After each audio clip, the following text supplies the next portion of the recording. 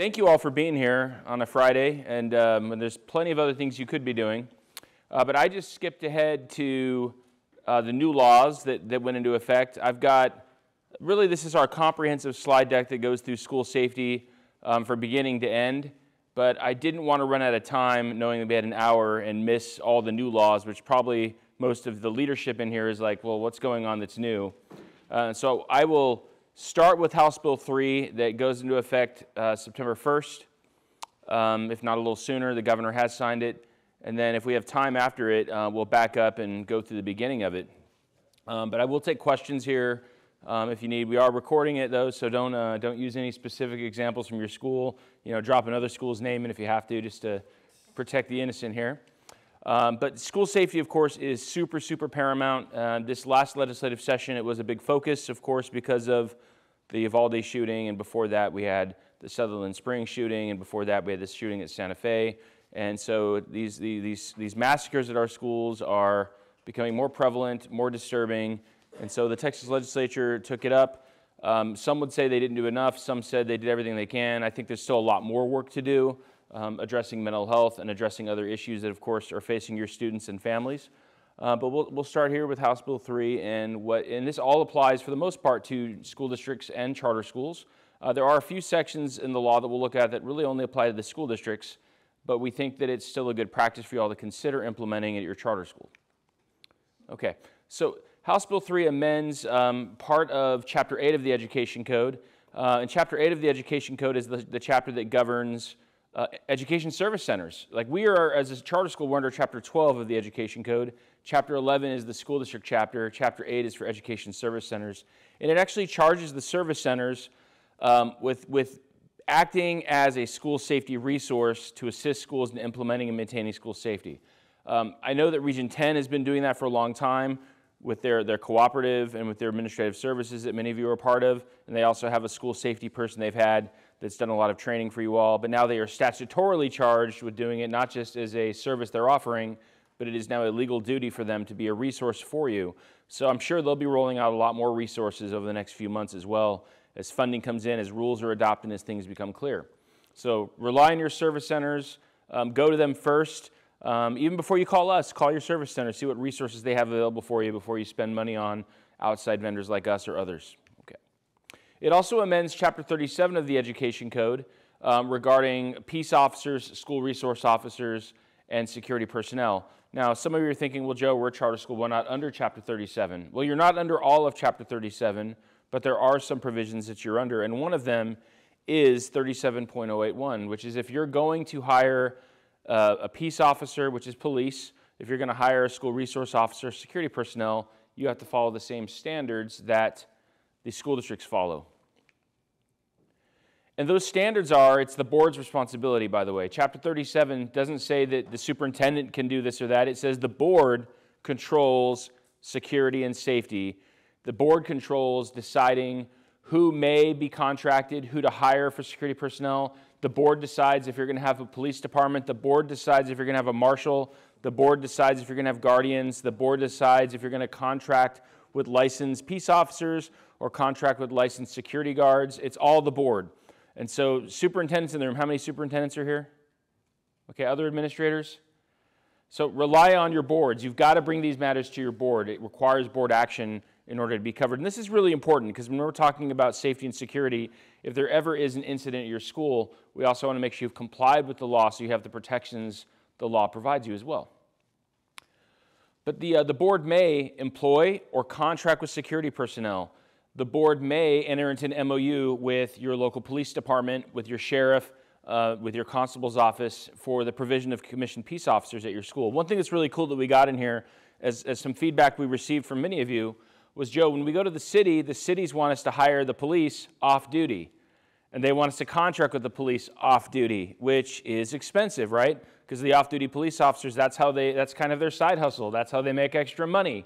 So we wrote into the law, and they added it as an amendment, that if you're going to contract with the city, it's going to be an MOU, it's going to be an interlocal agreement, and it has to be at cost. It's a cost-sharing mechanism versus a markup with a profit, which is a pretty good fix. Hopefully the cities will follow it, but we'll talk about that a bit more in a minute.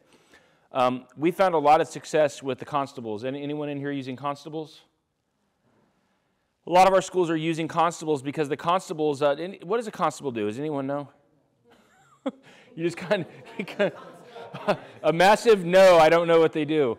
So the constable's office is a law enforcement office in the state that is in our Constitution, much like the sheriff is, and like the cities have municipal police powers.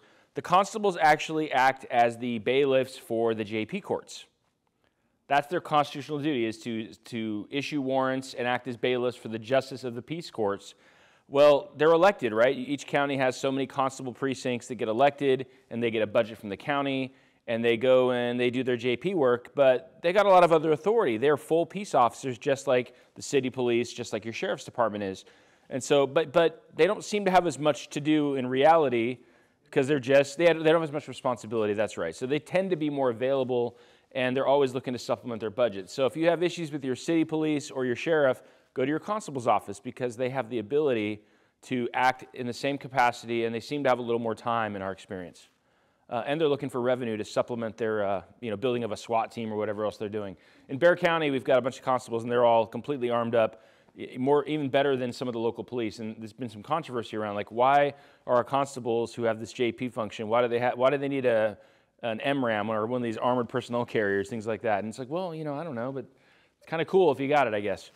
But yeah, check out with the constable's office. One thing that's interesting that we didn't get fixed, but we're trying to get clarity on is Chapter 37 says if you're going to hire a security guard, they are supposed to be licensed peace officers. It says if you're going to employ a security guard that's armed, they have to be a peace officer. Well, one way of interpreting that is if you're going to hire security that's armed, they got to be cops, off duty or whatnot, or they have to have a license affiliated with an actual police department. I don't know what the word employ means, though. Does employ mean hire as an employee? Does employ mean contract as an independent contractor? I don't know, and we've asked for clarity on that. We couldn't get it, but there is some issue there, so if you need specific guidance, talk to your lawyers. If we're your counsel, I think we are for most of you, call us. But there is a little ambiguity in the law, and we try to get the legislature to clarify it, to say, hey, look, just let us hire armed security guards because they're licensed by the state. They may not be peace officers, but they at least have a license. But we actually got some pushback on that. Some people in the state said, look, we don't want mall cops carrying guns in schools. They don't have the right training. And my retort was, well, wait, you don't want mall cops with security guard training, but you want us to have a guardian with hardly any training, or a school marshal with maybe a little more training. So there's some incongruity there, but alas, I did not prevail. But we're going to go back next session, or if there's a special session, and try to get clarity there. But for now, I think a good interpretation is if you're going to hire them as an employee, they've got to be peace officers. If we're going to sign an independent contractor agreement, maybe, maybe not, but we need to look at it very specifically, and that means you're going to want to get legal advice from us under privilege, not at a training session as to how to do that. But just be aware that that's an open issue. Okay. The law also says that you, as a board, get to determine the jurisdiction of a peace officer or a school resource officer. So the board gets to set their jurisdiction. Some school districts have police departments, right? And there's, I think, at least one charter school that has a police department. The board sets their jurisdiction. Is their jurisdiction just limited to the campuses and school admin office? Is their jurisdiction limited to 1,000 feet from the school? And actually, HB 3 says your board could decide their jurisdiction is all of your boundaries. Well, as a charter school, you have large boundaries. Your boundaries aren't one district. Your boundaries may be every district in the Tri-County area. So your board's going to have to really think, where do we want them to have jurisdiction? Because the bottom line is you want them at your campuses. You want them at your events. Do you want them all around the county? No, you need them here at your schools. And so be thinking of that as a board. What jurisdiction do we want to give our peace officers, our school resource officers, or our security personnel? And we'll add that into your contract. That will go into your contract with the company or with the peace officers as well to make sure that we've got that limited.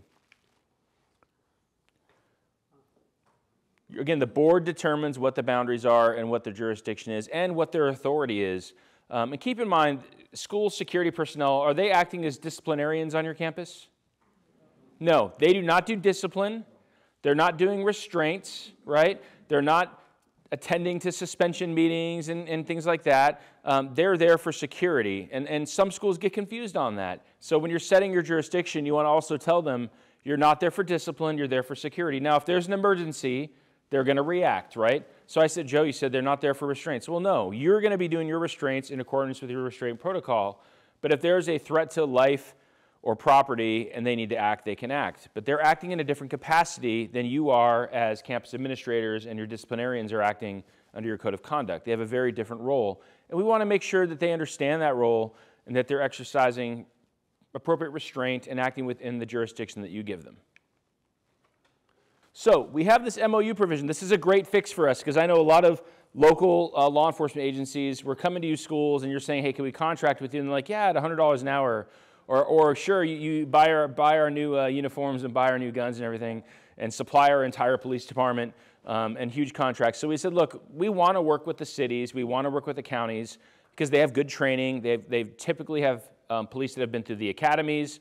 They're a higher caliber of peace officer normally, but we can't afford it. So now we have it where the MOU, oh, wow, cool. Okay, we have this MOU in the form of an interlocal cooperative agreement. That's a 791 agreement. Government Code Chapter 791 requires board action again. It brings it back to the board, but you can enter into that, and they have to use a cost allocation method to address cost or fees incurred by the district, by you, or by the local law enforcement agency. But that cost allocation method can account for all direct costs and expenses out of pocket, but it does not allow the agency, county, municipality to profit under the contract. So they're not supposed to be gouging and making money on this. It can be cost recovery, which we think is a big win. Now, it doesn't say they have to enter into the agreement with you. So one thing we're a little concerned about is you approach them and say, hey, we want to enter into this MOU with you. And they're like, well, there's no financial incentive for us, so what's in it for us? Whereas before they could make some money on it, or they would tell you to hire their buddies off duty and they'd make money. The financial incentive's not there. But we hope that they'll act in good faith and realize that policing our schools and making sure our schools are safe is not just a school function, but it's a community function, and we need their personnel and their experience. Now, you will be able to enter into agreements where you split the cost. You agree that, hey, you're going to hire 5 new police officers, local police department, and we'll go ahead and split their cost of their uniforms, equipment, and training, 50-50 or 60-40, whatever you decide. But it's going to be an appropriate cost allocation that you're going to agree to. It also opens the door for us to have additional state, federal, and private funding to help support this. So we're hoping that there'll be more money to be able to pay for these costs. And we'll talk in a moment. There is some money coming up that the legislature has given us for these programs, but it doesn't fully fund it. It's not adequate funding, in my opinion. Any questions? Okay.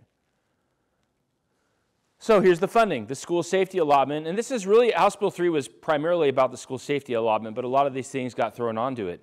So the school safety allotment is in Chapter 48. That's one of the funding sections of the Education Code. And it increases the school's annual allotment for purposes of improving school safety and security. So this is new money you're going to be getting, but you have to use it on school safety and security. You can't use it for other things. It's $10 for each student in average daily attendance. Is that a lot? No. But it's not zero, okay? So you get $10 for each student average daily attendance, plus you get $1 more for each student in average daily attendance for every $50 by which your district's max basic allotment exceeds $6,160, prorated as necessary. How do I know how to calculate that? I don't. I'm going to look at Lisa Nyquist or someone with a finance background and say, figure this out. But this will be added to the formulas that they have, and it'll be automatic. And of course, you'll want to verify it. But it's all tying to your ADA. So if it's all tying to your ADA, what do we need to do? Make sure your kids are showing up. And talk to your families. Say, look, we've got more security money, and we've got more safety money, but it requires that you show up and we get our attendance up. I know a lot of you have probably been struggling with this, where pre-COVID, your attendance rates may have been 96%. People were budgeting 96%, and a lot of you were budgeting for 96% again this year. And what was your average rate? 92, 93, 94. A big difference, right? Well, we got to get that up. We got to get that back up to 96, 97%. And let your families know that your attendance dollars, your attendance doesn't just drive our overall revenue, it also drives our security allotment that we're going to get. Also, there's an additional $15,000 per campus. Now, one thing we're watching here is campus. What does that mean? In the ISD world, campus means this school campus. But some of you, and how many of you have more than one campus at a site? A lot of charter schools will have like a K through 8 campus and a 9 through 12 campus or some other grade configuration all at one location.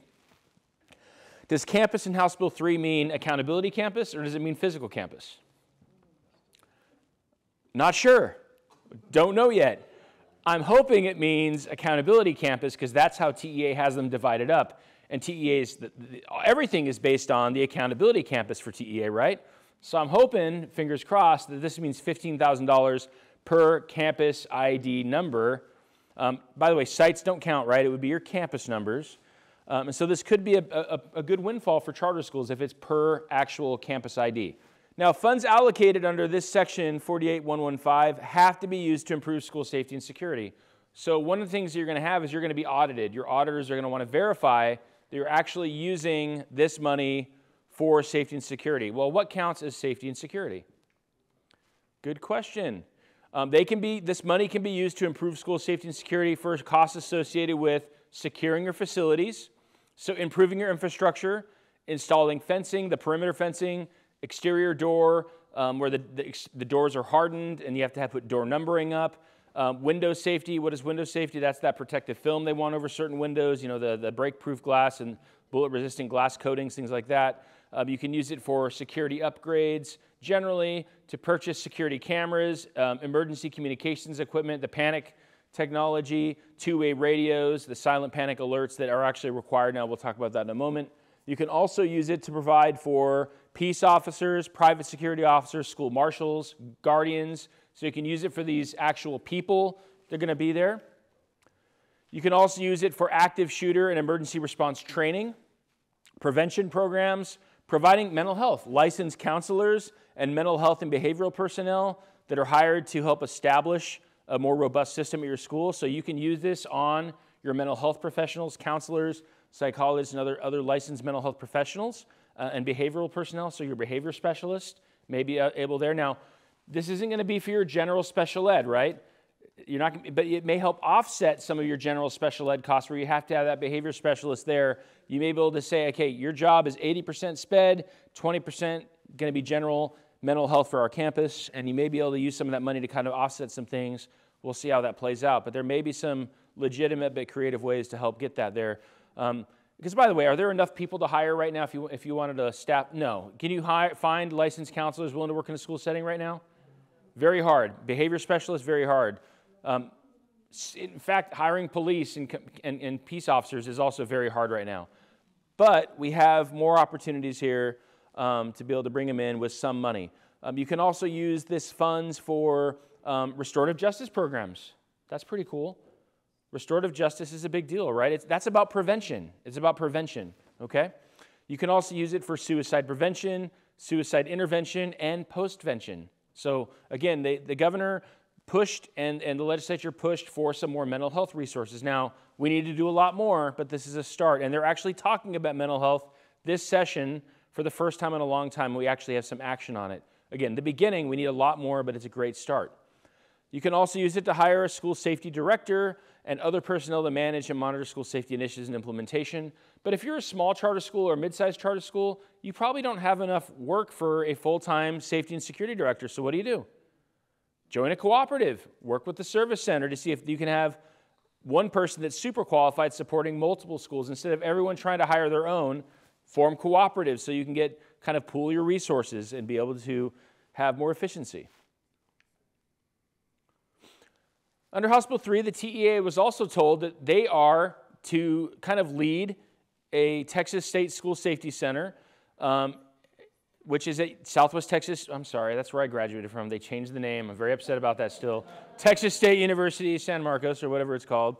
They got the Texas School Safety Center there. But TEA or the Texas School Safety Center are supposed to publish a list of approved vendors. Now, here's the deal. Just because they're approved vendors, that means they've been vetted. But it doesn't mean you can just go contract with them.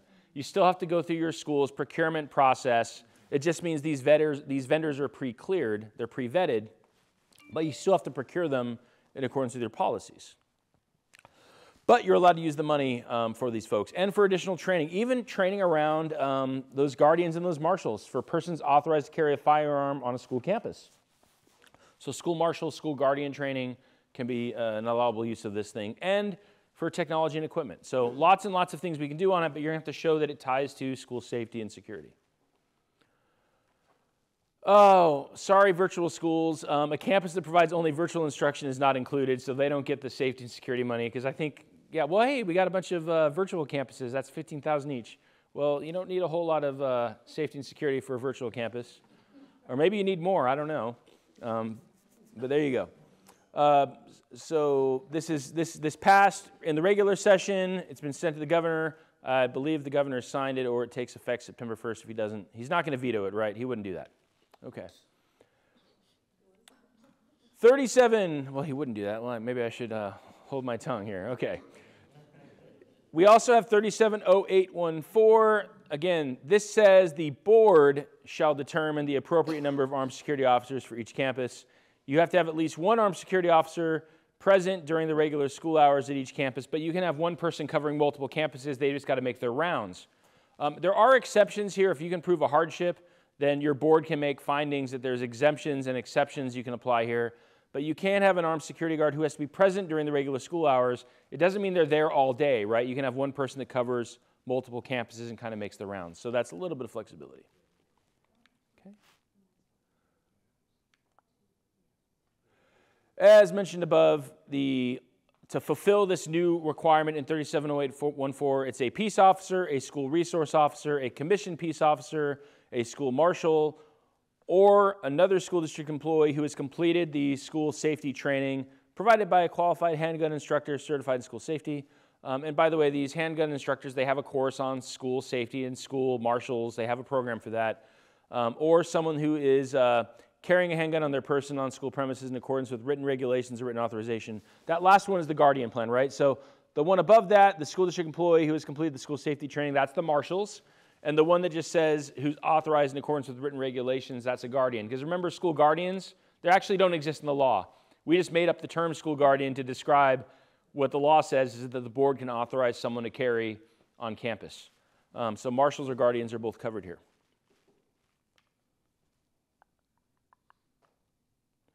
Okay, TEA is supposed to monitor the your implementation, and this is a big deal. Everyone have their MEOPs in place? Fully in place? Did everyone do their 3 meetings in the school year? Okay. So this tells TEA that they are directed to monitor implementation and your actual initiatives around district safety and security, including your MEOPs, your multi-hazard emergency operations plans, as well as your safety and security audits. Now, you're supposed to do these regular safety and security audits and intruder detection audits, right? And every 3 years, you're supposed to do a comprehensive audit of all your campuses, and TEA has to monitor that. They also have to establish an Office of School Safety and Security.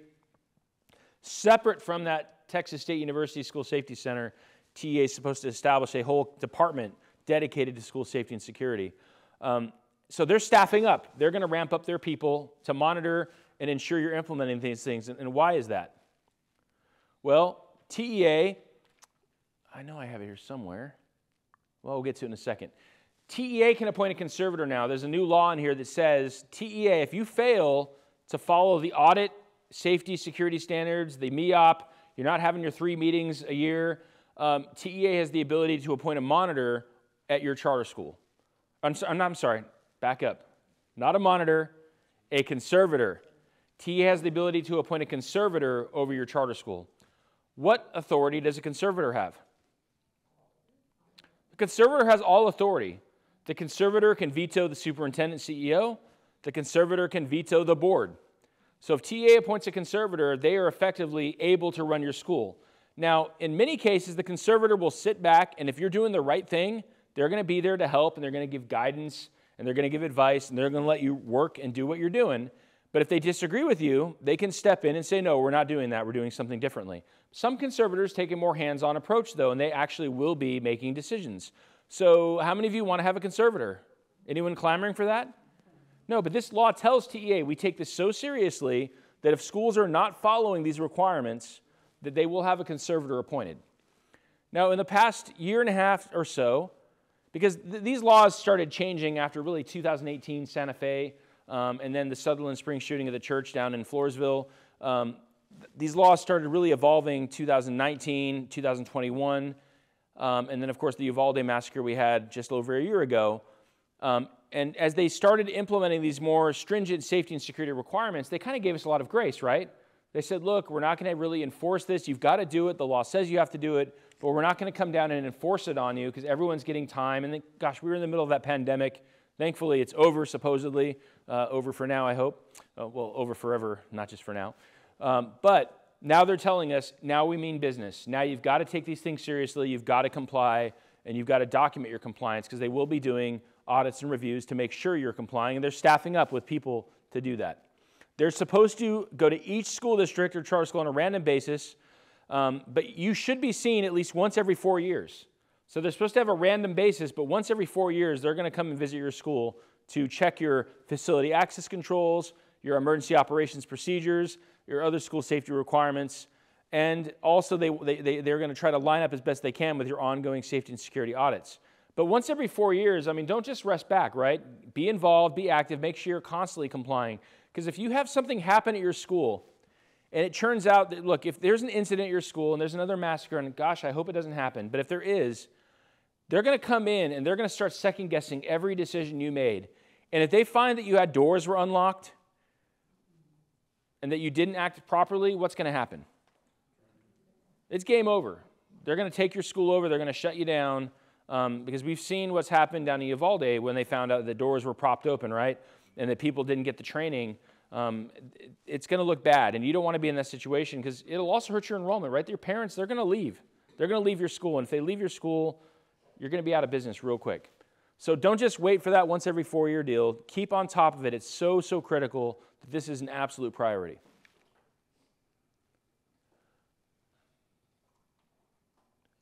TA is supposed to have a team assigned that will annually conduct on-site general intruder detections of schools in the team's region. I think the region service centers will be doing that. They'll be assigned. A lot of this will be delegated to the service centers. I'm very, very positive of that.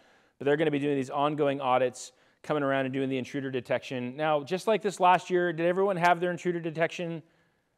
Everyone do well on that? Okay. Well, I know some schools did fine, some schools weren't, because we were called in by some folks like, hey, you got to really help your client out. They're not really doing well on this. I don't see anyone in this room that's in that boat. But make sure that you're taking those things seriously. They are going to let you know they're coming. That way you don't just have a random intruder drill that you don't know if it's real or not. They'll let you know what's happening. But make sure your staff's trained on this. Make sure they have the resources and they have the tools. And a big thing that I've noticed is substitute teachers are still a weakness, right? The subs don't have access, they don't have keys, and so people, oh, the sub's going to run out to their car, so we're going to keep the door open for them. That's on the intruder detection audits I've seen over the last year. The biggest failure was substitute teachers because they weren't trained as well, they weren't at the in-services, they didn't have keys, and so people were kind of letting their guard down again and saying, well, the sub's got to run out, I'm going to prop the back door open for them. And man, that's the door that gets found during the intruder detection audit. So make sure your subs are teed up and trained as well. Oh, here it is. Adds 37-1085. The TEA may assign conservator if you fail to submit to any of the required monitoring assessments, security or safety audits, or if you fail to comply with applicable safety and security requirements, or you don't address in a reasonable time period any of the concerns that they raise. So they can appoint a conservator here pretty easily. Now, this applies to school districts and charter schools. Charter schools, in Chapter 12, we have a revocation statute where they can revoke your charter for violations of health and safety. Now, in the DFW area, probably 2016-17, there was a charter school that was under threat of revocation for not doing background checks. Do y'all remember that? I'm not going to name names, but it was a big deal. They had Texas Rangers show up, and they locked that school down. They bolted the doors shut so they couldn't even open over background checks. TEA takes these things extremely seriously. So if they were going over fingerprints and background checks, they were on safety and health and safety, what do you think they're going to do here if you're violating? They're going to shut it down. So that's how serious we need to take this.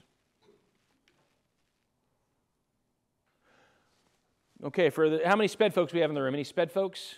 I know two. I got my two experts right here in the middle. We do have to make sure that your MEOPs address students with disabilities. And that's not just, I'm not just talking active shooter here. I'm talking tornado drill. I'm talking fire drill. I'm talking train derailment. In the Houston area, we had charter schools that were evacuating because they had a petrochemical plant explode half-mile down the road from the charter school. And you know what was really sad that was happening in some of these cases? Students with disabilities, where were they? They got left behind. They got left in the building. People were panicking. They were doing their evacuation. They were going into a hold status, and the students with disabilities got left behind. Intentionally? No, not intentionally, but it just became an oversight. Or someone had to say, oh, how do we get them off the second floor down to the first floor, and how do we actually evacuate them? And people are in the panic of that, in the instance of that emergency, they're just not thinking about it. So now your MEOP has to have a way to ensure the safety of all students, especially students and your employees that might have a disability. We had some teachers in one instance where we had teachers that needed help. They were in wheelchairs, or they couldn't move as fast. There's a teacher that had like a walker thing, and she couldn't get out of the building that quickly. You've got to make sure that anyone, student or personnel with a disability or any other impairment, is addressed. So what does that mean? You have a buddy system. Someone's assigned to help them out, and you're doing a head count to make sure you're addressing safety for all personnel. It also has notification requirements here, where TEA, and the good news is TEA is going to develop model standards here, but notification for when there's been an incident, when there's an investigation, who you notify, how you notify, and the bottom line is parents want to know, right? Parents want to know when something's happened. In the San Antonio region about 2.5 months ago, we had rumors that a student had brought a gun to school. And the school did everything possible that they could. It wasn't a gun. It was an airsoft little, well, it was a gun, but it was one of those little airsoft pellet guns, right? But rumors went crazy. They called the police. The student was detained. The police showed up, cleared the scene, figured out it was one of those little airsoft pistols. But they put out communication to the parents that was very minimal, following current guidelines. But the parents went crazy on social media. And so there were all sorts of rumors for the next 2 weeks about, ongoing threats, ongoing shooter stuff, because the parents demanded to know. And so we're like, hey, we just did everything we were supposed to do, but it still wasn't enough for the parents, because the parents were showing up en masse and actually causing disturbances. This happened at an ISD and charter, all within the same school year. The parents started showing up. There was one instance, I think it was SAISD, made the news, San Antonio Independent School District. They had parents getting in a fight with the district police.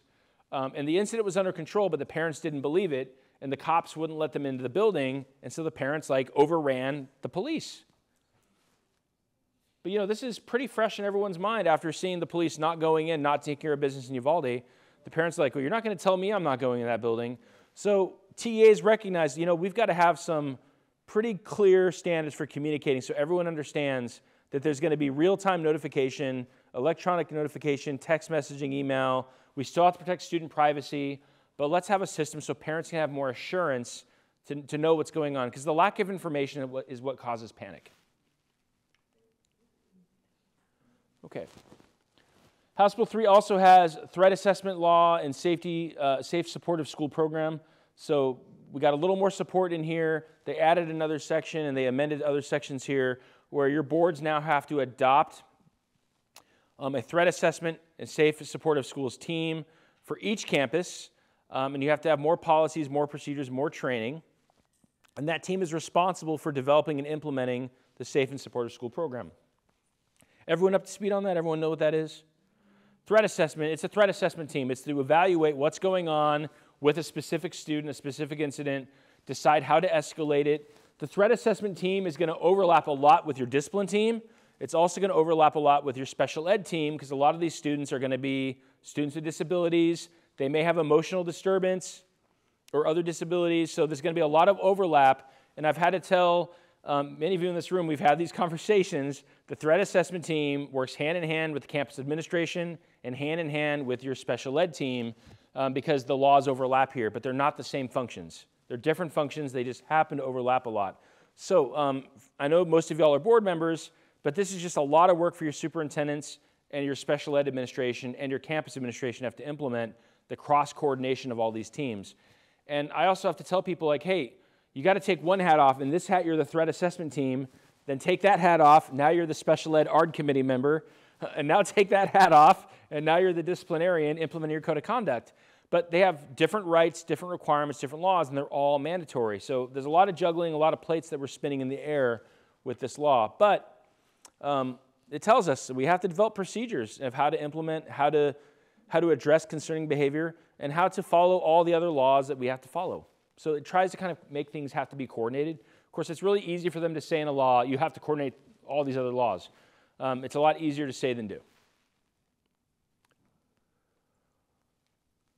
You have to maintain threat assessment records until the student's 24th birthday. I mean, this is a big change here, right? 24th birthday. So if you have a threat assessment on a student and that student graduates, how long do you keep records on a student after they graduate? 7 years. Okay, 7 years. But for threat assessments, even if the student, and this doesn't talk about graduating, it talks about a student under this section must be maintained in their school record until their 24th birthday. So how many of you were just through middle school? Yeah. I was like, this is written from the perspective of traditional school districts where kids stay in one school system the entire time. But what happens when those students, when you're K through 8, and do you have to keep that to their 24th birthday even though they've left your school system? I think the answer is yes. Now we've put in a request to TA, hey, when it says must be maintained in the student's school record, if they're not our student anymore, can we transfer that to their new school and the new school then has to maintain it? I think that should be the answer, that these records follow the student from school to school. We have enough problems, though, getting the ISDs to give us all records under T-Rex, right? They're supposed to do that within 10 days, but they don't. And they don't even give you their complete discipline file. You don't get their complete special ed file. You just get the bare minimum. But maybe this will help. But I think the way the law should work is that this should follow the student from school to school so that you're not having to maintain this for kids that have left you in 8th grade until they're 24. But to be determined on how this gets implemented. We're still trying to work through that. There is a risk assessment for suicide prevention, just like there could be a separate emotional disturbance evaluation under the IDEA for that same student, just like there could be a student discipline process for that same student, but yet we could also have a risk assessment for a student that's suicidal that could separately require a threat assessment. And it just depends on the circumstances. That's why I said you've got to take these hats off. Okay, I'm in my IDEA special ed hat right now. Now I'm in my suicide prevention hat doing a risk assessment. Now I'm in my threat assessment mode. Different hats, different standards. But it's not always going to be there, right? We could have it where a student is suicidal and you do your risk assessment and you probably have a referral to special ed in case it's there. And it would never get to a threat assessment. But if that risk assessment indicates that they may actually be a threat to others, what is that going to trigger? Then that's going to trigger the threat assessment. So just remember, there's a lot of overlap and a bleed over in all these processes, and you've got to be cognizant that there could be multiple steps and multiple processes you have to go through. Exhausting, right? Thankfully, board members, other than adopting a policy, you don't have to actually do the work. Yes, sir. Why would that threat assessment not be sent to a mental health person or something like that rather than school keeping it if it's a threat to the public for later on? Well, because under our school laws, those records are confidential under federal law. So federal law makes these records confidential, and we can't share them with a third party without parental consent, unless there's an emergency. And so if there's an emergency exception, and it's called FERPA, the Family Educational Rights and Privacy Act, says that we have to safeguard students' confidentiality, and we can't share it unless there's a court order, unless there's parental consent, a subpoena, and there's an emergency exception. So if there's an active emergency, like an active school shooting happening, we don't have to say, let's get a subpoena and then we'll share it with you, police. No, if there's an active emergency, then you can go ahead and show those records. But it doesn't allow us to share them in advance. That's the issue. So those records are bottled up with us, and we can't share them with general mental health professionals in the community or with police or with others until that incident happens. And that's frustrating. How can you get that person mental health help if you can't share it with somebody who needs to know? That you got to, yeah. Then a year later they kill somebody.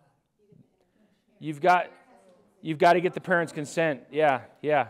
So what happens in that case, that's a great question, it's a great question, and it's very frustrating, but part of your risk assessment that we're going to be doing, that we brought up over here, is you're going to have a meeting with the parents, and you're going to try to talk the parents into giving you consent so that you can bring a full spectrum of services and supports for the community, so you can make those referrals to the community resources. And it could be a church group, it could be a mental health group in the county or city you're in, it could be elsewhere. But what if the parents say no? If the parents just refuse and say no, then they can kind of block us. And sometimes they do, right? Sometimes the parents are in denial. But what we can do is continue to make those referrals. And what if you really believe, and this is not necessarily an answer to everything, but what if you really believe that a student's mental health is in peril where they are a risk to themselves or others? And you go to the parent and you tell the parent, hey, we need to get help, this student needs mental health care, and the parent refuses. You make a CPS report, Child Protective Services, because that is medical neglect. If you believe that that student is in danger and not getting the health care that they need, and the parent refuses, then you make a CPS referral. Now, where does it go from there? Sometimes nowhere, because CPS is overwhelmed and they're not going to, unless it's an active emergency, they're not going to respond.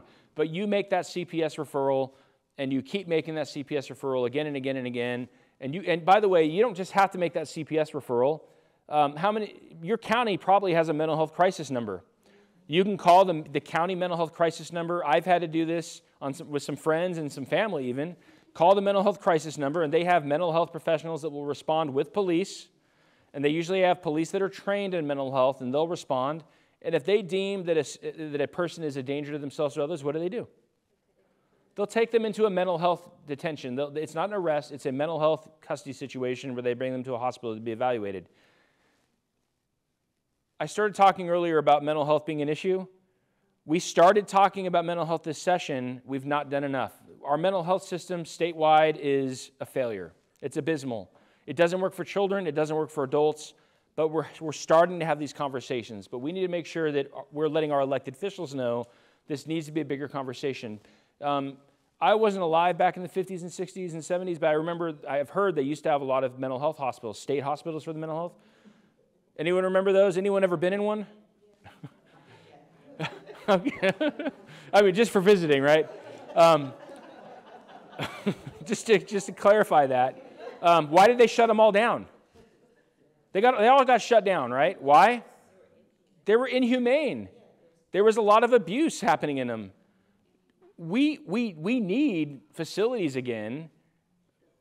There aren't any anymore, or there are not enough of them. There's a state mental health hospital in Kerrville, Texas, that I think the state spent $60, $70 million on it, brand new, state-of-the-art facility. It's not open. It's not open. It's built. They can't staff it with psychologists and psychiatrists and nurses. They can't staff it. So they just keep it closed.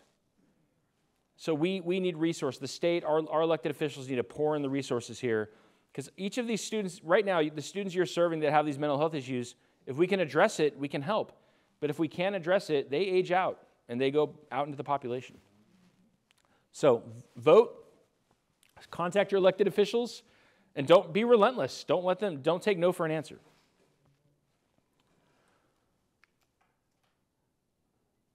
Okay, we also have to provide DPS and local law enforcement with an accurate map of each campus and each school building, and your floor plans and site plans, access control and exterior door numbering. And you have to give an opportunity for local law enforcement and DPS to do a walkthrough of each of your campuses. This is really critical for charter schools. They know the ISDs, but they often don't know that you're a public school. Invite them out.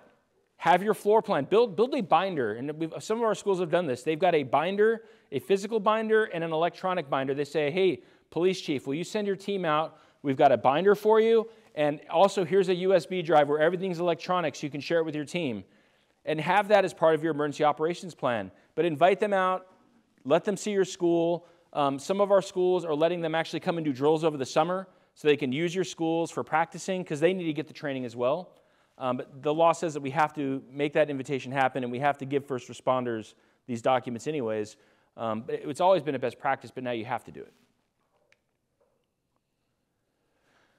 The School Safety Center and DPS is supposed to give you resources on safe storage of firearms and how to distribute them if you have a marshal or if you have guardians, things like that.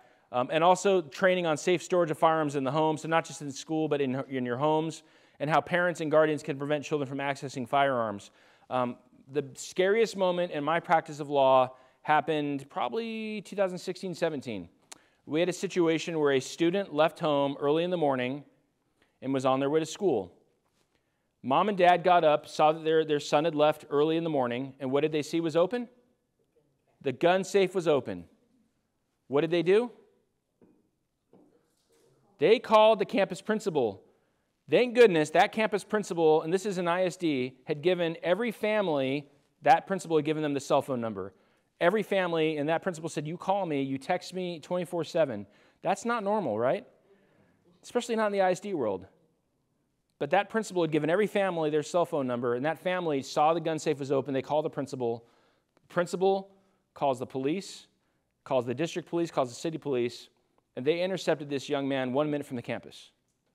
And what they found is he had a shotgun, he had an AR-15, but in the school, he'd also placed several handguns around the school up in the ceiling tiles in the bathrooms. 1 minute away. 1 minute away. And it was all because, they didn't have safe firearm storage at home. Well, now the state's supposed to give us training for families on safe storage of firearms in the home.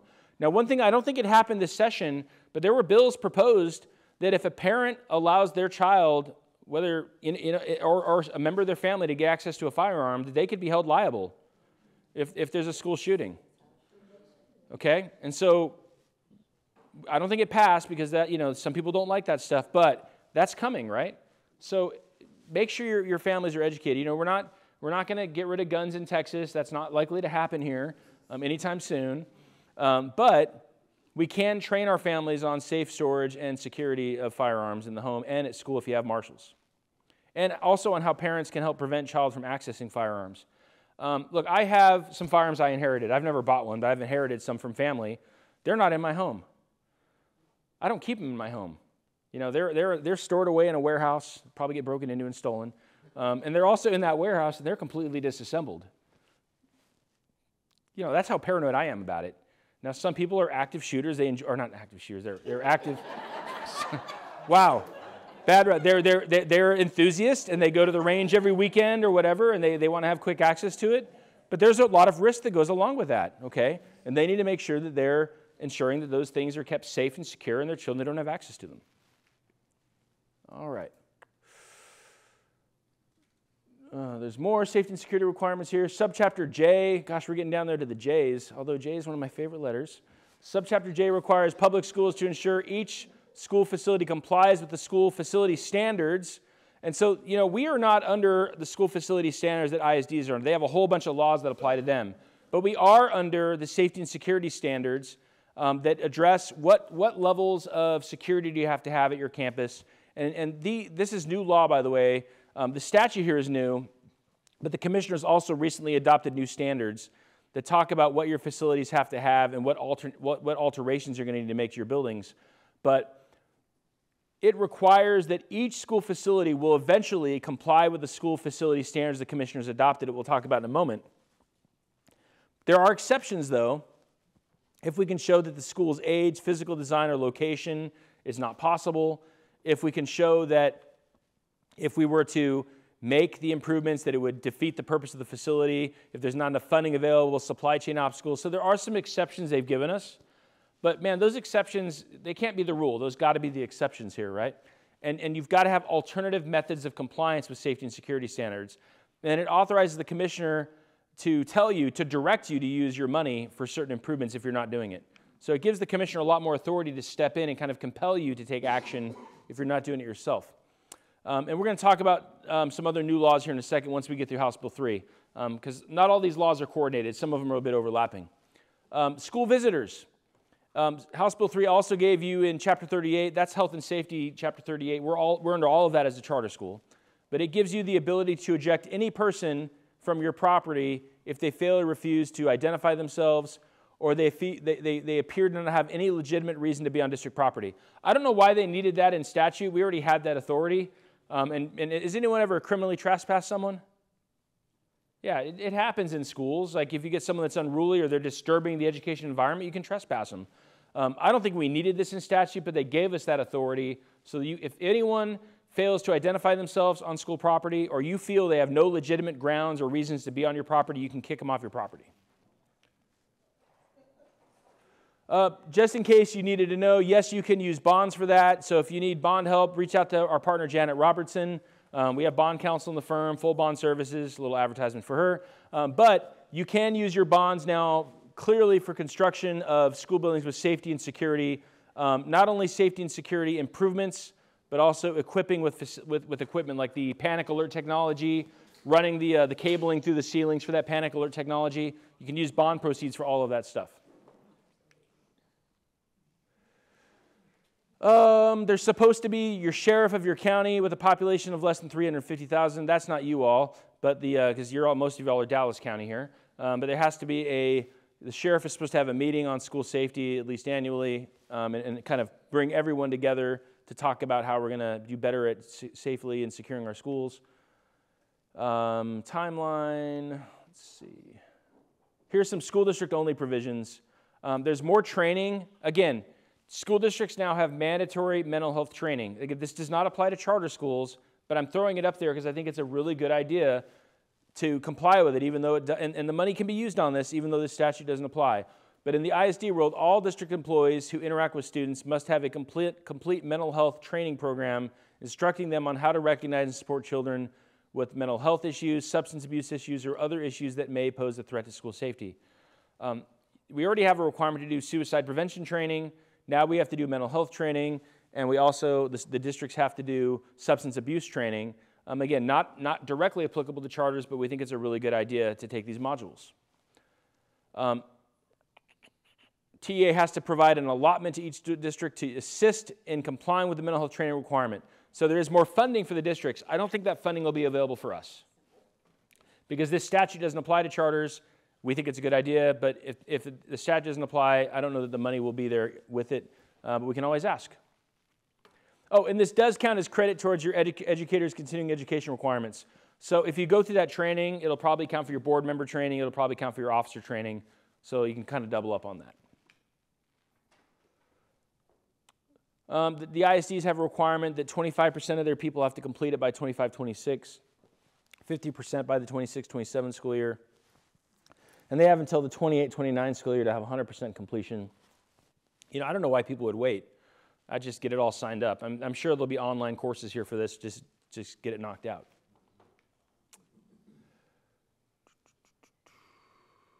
Here we go. I didn't even recognize this part of it, but it addresses a question earlier. Their discipline records and threat assessments have to be provided to the new school. So when they transfer, they have to provide it. So that's a good add-on. I actually had missed this, but it's in my PowerPoint. I'll have to thank my paralegal for throwing it in there. But look, the law already says they have to provide the records, and they already aren't doing it. So we'll see if they actually enforce this. Okay, we also have Senate Bill 838. Do I have like a minute left or 5 minutes? I was going to say 5. People already flashed their phones at me. I thought this was really engaging. I told everyone, y'all, we made a deal, guys. We made a deal. We made a deal that I'm on camera, that you would quietly exit and I would pretend to keep going. But y'all keep making noise here. And Dr. Johnson from Nova Academy, he's definitely still in he's definitely still in his seat. He's definitely still in his seat. He's staying here till 4 o'clock because our invoices are getting paid on time. I know that's happening. I think it was just pictures of his cute granddaughter. Sure. I'm not offended, guys. Not much. Okay. Okay, we'll finish up. Senate Bill 838 is Alyssa's law, and this talks about providing silent panic alert technology in your classrooms. The one thing I want to talk about here is there's other law that says you have to have communication devices in every classroom, like a telephone line. I had 10 schools ask me this in the last month. Well, if we have a telephone line, that's our silent panic technology. I said, no, it's not. It's not. You have to have that communication device, and it's usually not a big deal in the school buildings because most school buildings have that. The portables is where we have the issues. My watch just told me I'm done. I don't even know how that even started. Tony must have texted me a clock here. But you have to have, Alyssa's law says you have to have silent panic alert technology in every classroom. Yes, you have a little bit of time to get it done, because if everyone had to procure it right now, there would be a run on supplies and there's not enough. But prioritize it if you can. And by the way, how are you going to procure it? If everyone's going out for bid on their own, go to the service center. I'm sure they have a cooperative, and they probably have vendors pre-bid out so you can actually get it efficiently through the cooperative. And Tony promises that the co-op's not charging you 2% premium on that, right? No, they're not. Maybe a 1% premium, not 2. Okay, who knows? There's something, but go to the cooperative so you can efficiently procure it. But you have to have that silent alert technology in by 2526 under Alyssa's law. Oh yeah, this is where it says it has to be both panic buttons and other communication devices, and if you have a phone in the classroom, that doesn't count. And, oh my gosh, that's it.